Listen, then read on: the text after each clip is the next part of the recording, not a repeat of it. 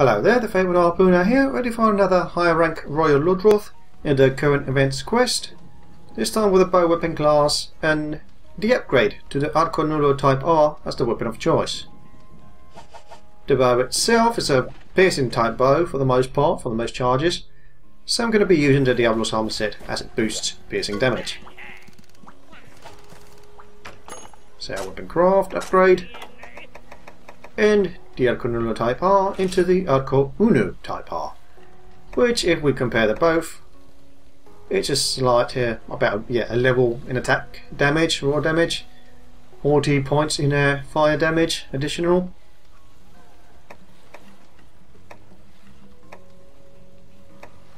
Charge attacks, let's see, only the stage 1 increases to piercing level 2 from the level 1, the other two stages remain the same, so not much boost there. And coatings, well, we are pretty much limited. Paralysis, close range and paint. But at least it boosts paralysis. So, I'm not sure if I want to bring paralysis for it. I guess I could. I've done it before, so boost to paralysis, might as well try and use it. So we take 20 paralysis shots. And we're pretty much set to go. Now the bow itself, let's see, it's a fire type damage. Skills I have, critical eye +2, that's why you can see the affinity being at 25 from that. Speed gatherer, well, decided to jam it in, piercing up, that's good. Tremor resistance, no use. Negative precision, has actually no effect on bows. So I don't need to worry about removing that particular skill, even if it's negative. Now, gunners tend to be milk and meat, but that's usually gunners. Sharp shooter, I think it's only normal shots, not actual rapid fire. And anyway, we have piercing, so that's no use for me either. In fact, nothing here is of good use, so let's try another mix. That was a bad one anyway, no fresh items there. So maybe these two. Medic, somewhat. Defender high, maybe. That's the best I can think of. What about these two? Don't really need polisher. Although specialist and balancer. Okay, balancer can be handy for the bows a bit, I believe. Could be wrong. It means that small attacks actually won't trip you. And since there's going to be Ludroth about, I might just well try it, see how it goes. At least I try and get specialist, so it boosts the paralysis even further. It's easier to pull off. Or at least it would take less shots. And we only get balancer. Well. Go to events. And we go. Let's see where we start. Hopefully nearby. No, just at the camp. Well, there, take the map anyway. Now, since we're at camp, it's actually quite convenient because the shortcut takes us straight forward to it. We will spawn at 9, so this is not a bad start actually. So where are you? Didn't see us. So let's start off with paralysis. Get it out as early as possible, I suppose.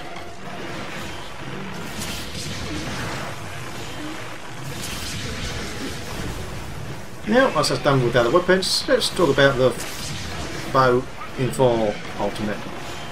What changes I've noticed so far? Well, you have the new type of bows that can use power shots over arc shots. I haven't that much experience with them. I've tried a couple that spawned, I managed to get. It seems potentially damaging. Technically what they do is it allows to let's change normal shots, regular shots, bow arrows. After any charged shot,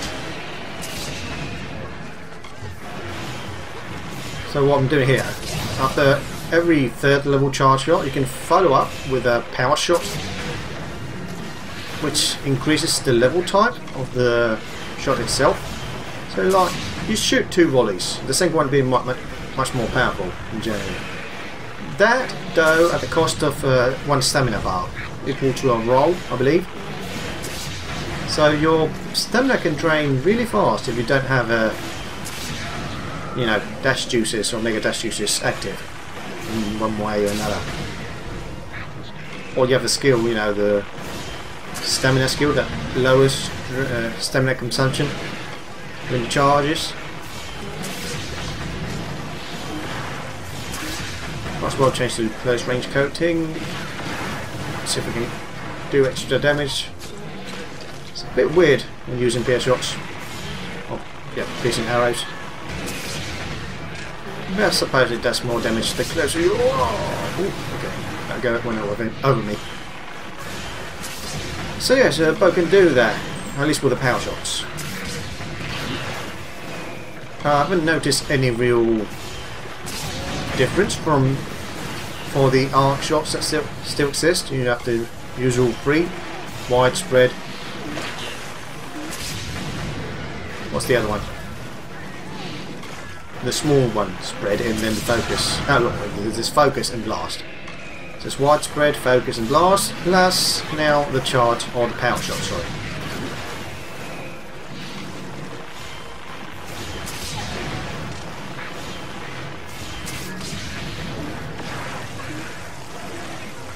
I don't think there's any other changes to its attack patterns. I mean, you just charge the shot and release it at the right time for it. What I have noticed is that because most maps have uneven terrain levels, or slanted levels, aiming with a bow is much more difficult. Because here I just can charge and fire, because I know the monster's going to be at the same level. But when some maps of a Royal Ultimate, the terrain's like on a hill, or it's not flat land, essentially, is what I'm meaning. It's not a even flat land, it's a slanted in some of them, or you have hills, cliffs, things like that. So you kind of have to stop to aim every shot, which, that slows down the damage output.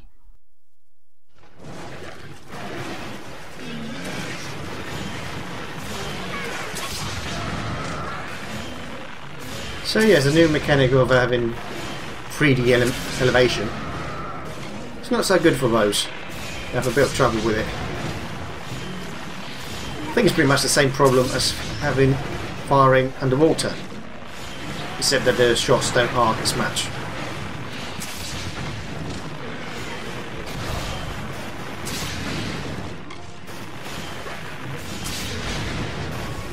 Okay, bad roll. I wish they allowed to side roll for bow users. The fact that you can't do that until you move is annoying.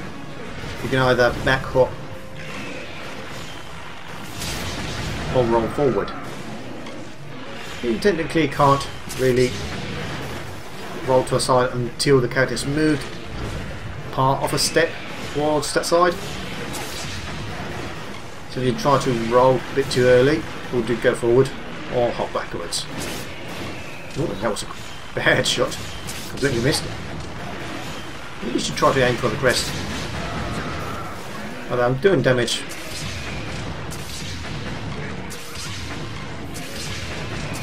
I'm not really hitting the crest, am I? Then I'm low in stamina grey and they spat on me. Should have taken... Oh, there's the break to the crest, that's nice. Dash juice, I mean. Should have taken. At least to try and negate some of this water blight.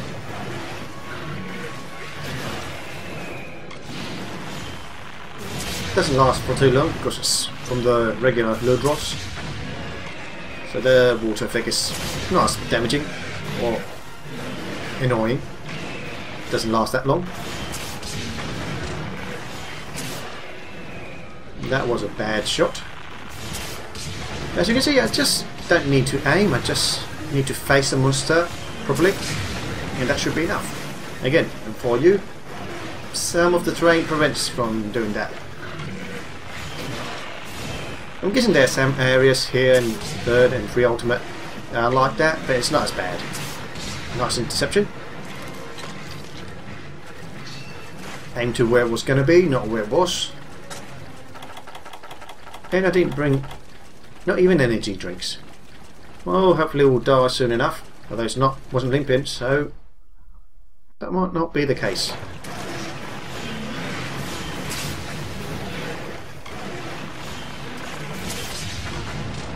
Yeah, having less stamina for our bow user is not a good idea.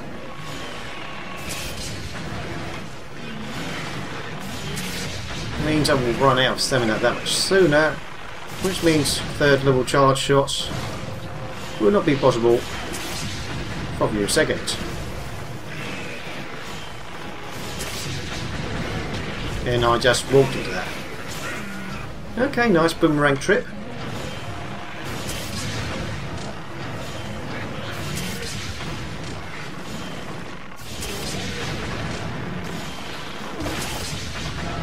Is it exhausted? Apparently it is. Get this water coming out of its mouth. Can I reach? Yeah, I did reach it, but I'm not sure if you heard it. It was more of a metallic sound, so the piercing shots didn't really do that much damage.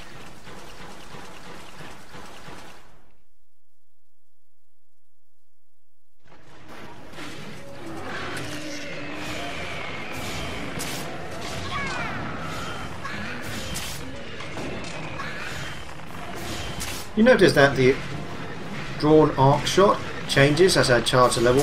That's because the second charge, as I said, it was a normal type shot, and they seem to have a lower arc than the piercing one. Piercing one having one of the, well, the longest. And of course the spread having the lowest.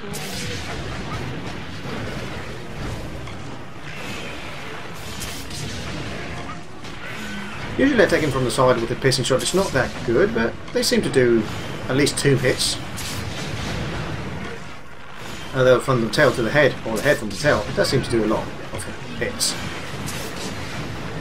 And we're going underwater. Not what I wanted, but it's what I'm getting. Can I fire it from here? Probably. If I can aim properly. Maybe a bit lower, since it likes to sink. Problem is that it's going to do that from time to time, so going to be missing most of the time. And I missed that one. Let's try to go slightly lower so we don't get this weird half on the surface, half underwater information. So this is the issue you have underwater, which is very similar to what I've described with different areas in 4 Ultimate. You have to compensate for the terrain deformation, which means you have to aim up or down in order to connect. And if you aim too low, you might just hit the ground. At least here underwater, obstacles are out of the way. You pretty much don't have any, except for maybe these big pillars, but you can go around them. Just got a bit away the camera.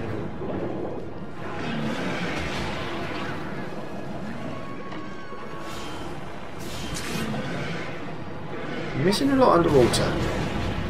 Good thing I rolled away from that.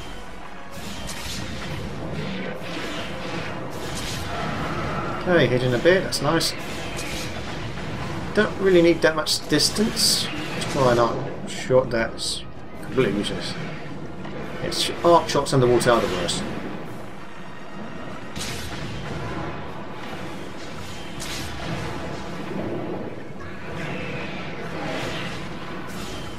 Where are you gone?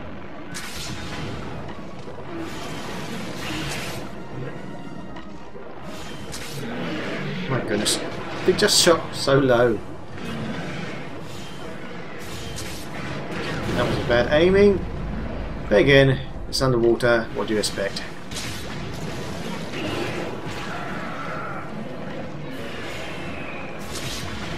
Okay, that was a nice shot to the head.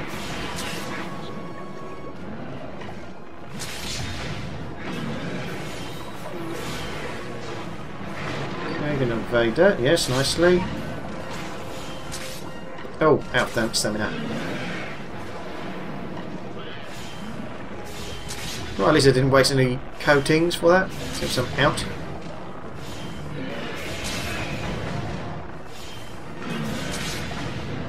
Okay, that flinched it and raised it. Really? You're going to miss like that? Oh.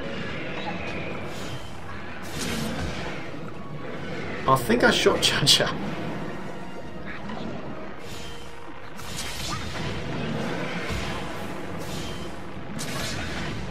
Of course, when you aim, since you have to hold the trigger button, no, the attack button, it drains stamina as you're aiming.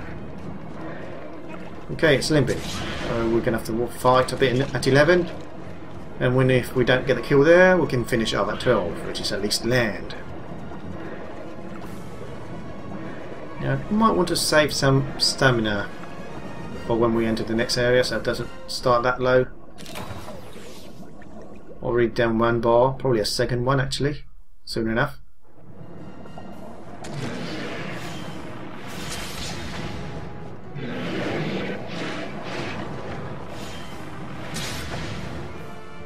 And I don't want to use stage 2 charges here because they are just normal shots or rapid fire shots, which they don't get any damage boost from this armor set since I don't have any skill related to that.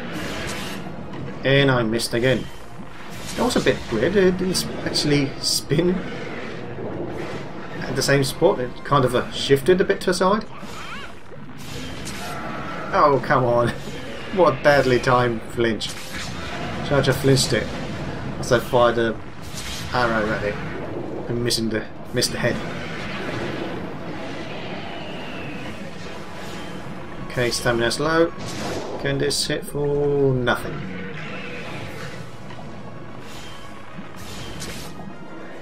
No, I thought that was low enough for the arrow drop to hit, but no. At least we're moving to land, so this is much better.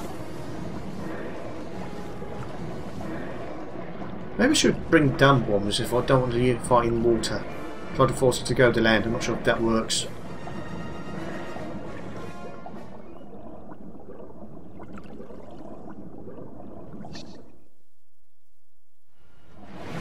Okay, let's wait for it and land. It's going to be the Ludroth though, so that can be inconvenient.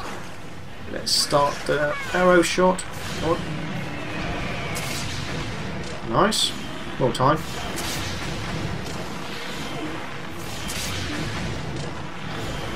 Careful, nearly got walked into that one again.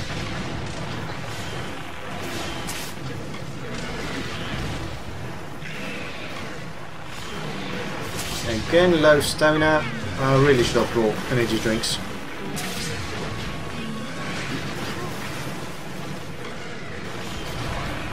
The damage from the piercing shots is nice, but without a good stamina skill, can't really get the charge to stage 3. On a regular basis, I mean. Really don't want to be firing those piercing shots so close. It's not really letting me do anything else. That was a nice shot.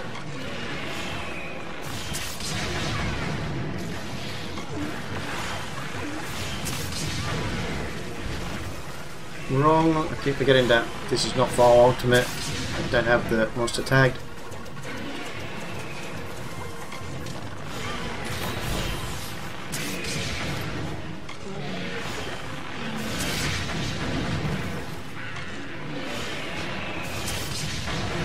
Maybe just should set it so it works in the same way as I have it on 4U, so that way the habits of one doesn't interfere with the other.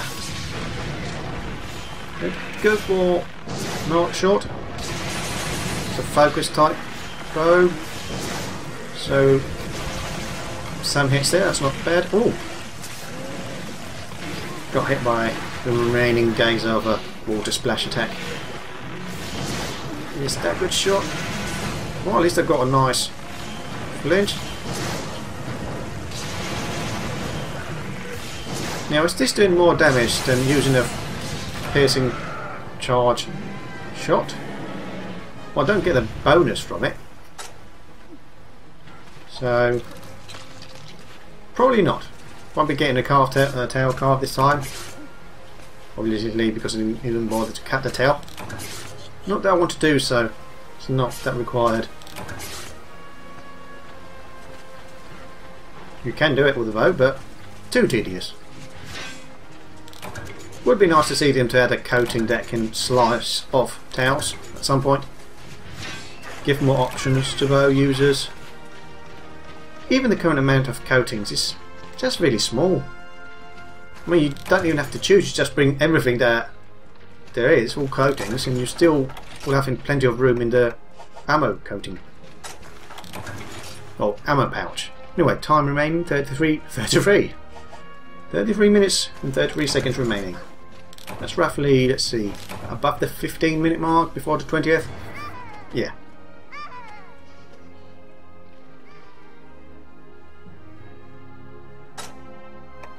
Well, we've got plenty of rewards this time, so that's good. Got scales, pluses. Oh, this is going to be all plus. Claw plus. Well, quality sponges. These are low rank items, but they're rare, so that's good to have. Current sacks. Dash extract. Speak of the deal about mega dash juices and dash juices. King bones, armor spheres, Carolite ore, mystery charms. More Carolite, event armor sphere, and honey. Bone hides and crests. Health plus 3, alpha plus 8. I don't really need this.